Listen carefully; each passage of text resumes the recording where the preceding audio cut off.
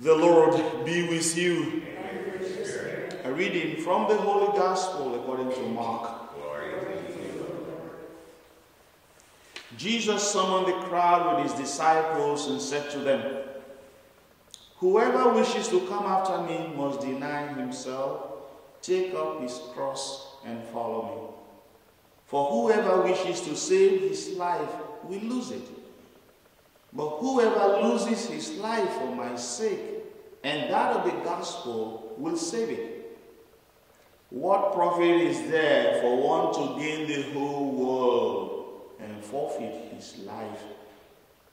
What could one gain in exchange for his life? Whoever is ashamed of me and of my words in this faithless and sinful generation, the Son of Man will be ashamed of when he comes in his Father's glory with the holy angels." He also said to them, "Amen, I say to you, there are some standing here who will not taste death until they see that the kingdom of God has come in power." The Gospel of the Lord.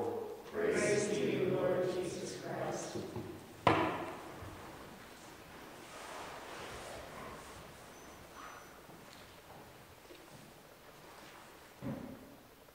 So yesterday I had time with the kids at All Saints. And so they were on the topic of, when I got into the class, they were talking about Saul and his disobedience. So the teacher was on that.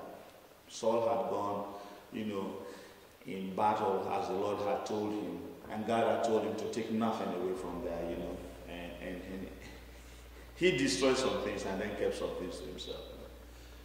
So I said, what was that? So they said, disobedience. Okay, good.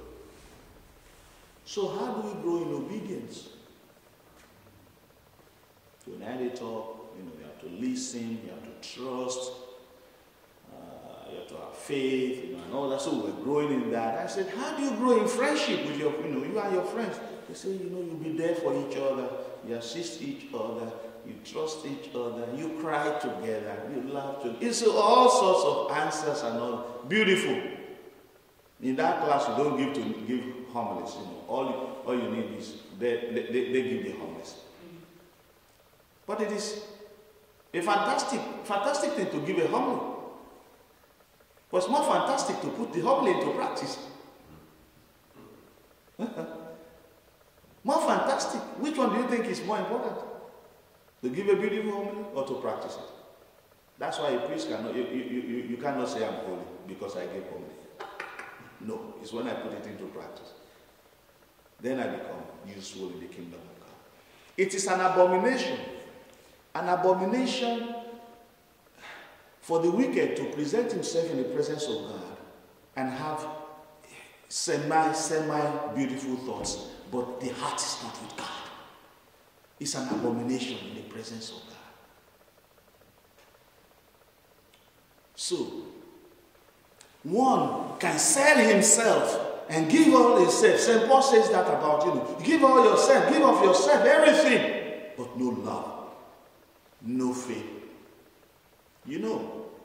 The modern world is a world where, as St. James is speaking, you have faith, no works. Your faith is there. You know what we always say? Then we go to the other angle. Let's walk and we don't need faith. That's the modern world. Then we go the extreme, and the devil likes the extreme.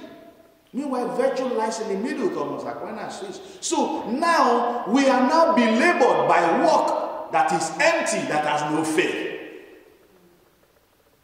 We have got to the other extreme. So now it is far easier, I tell you, to go feed all the hungry and the poor people in the society. But you know what? We do not want to adore. We do not want to bend the knee at the name of Jesus. We do not want to celebrate the Mass. We do not want to receive Holy Communion in spirit of, in purity of heart. We do not want to go to confession. I tell you what, that's like good enough. That's what we say. It is an abomination.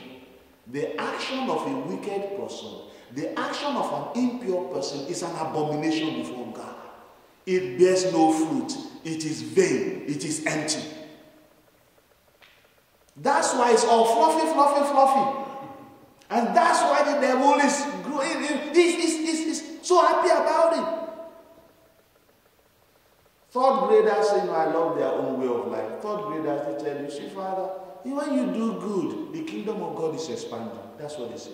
They tell me, and I say, it expands. When you tell the truth, the kingdom of God does what? They say it expands. Everybody's hand will be like that. Third graders, they are sweetest. And then when you tell the lie, what happens? The kingdom of God begins to be big. The kingdom of the evil one. So that's the way to teach them how to grow in love and goodness. What do you tell our generation that is filled with filthy works? What do you tell our generation that doesn't care about the malice and the poison that is inside? All he cares about is the edifice that they are building. And the edifice is built on sand. It crumbles. The Lord desires unshakable faith. The faith where we die to ourselves and our plans. The faith where we die and carry our cross daily and follow. The faith where obedience is better than sacrifice. Where we obey and knowledge of God grows and our love for Him grows. What do you think? There's some lady told me. Some lady told me just recently. He said, see, my husband got me a new dress, got me a new car. And actually, what I needed was a hug. Okay? The husband seems to have satisfied all good things. But the wife desired a hug, which she didn't get. Is the husband satisfying her? No. The Lord wants our hug. He wants a relationship. But all the time we are working and saying, I love you so much, buy more things, stop the whole environment. But He's just our heart. He's just our heart. When our hearts are in the right spot with Him, whatever we do, no matter how little, will be important, will be great. He wants the little things. He wants the little things. He wants a heart that is crucified, a heart that is broken, a heart that doesn't care about the outside, that cares so much about going to confession and opening our heart to Him and saying, Lord, I love you. Lord, I love you. And show it in the little things. That's what He cares about. Blessed the man who greatly delights in the Lord's commands. Who delights in it. Who delights in it. Who loves it. Who cherishes what the Lord commands. That's the part. Jesus says, I call you friends, says the Lord. But made known to you everything that I've learned from my Father. Friendship. Friendship. It is that friendship which says, God, you know what, Jesus? I can do all things for you. You see? That's the friendship. The friendship where we will not be ashamed of our friend. We can stand with him in thick and in thin. We can be in adoration all day, even if nobody shows up. That's what is it. We can pray a rosary right on the street corner and walk the street and pray the rosary. That's it. Friendship. John Vianney says our public are not those around us. Our public are the saints and the angels. They are the ones looking at us.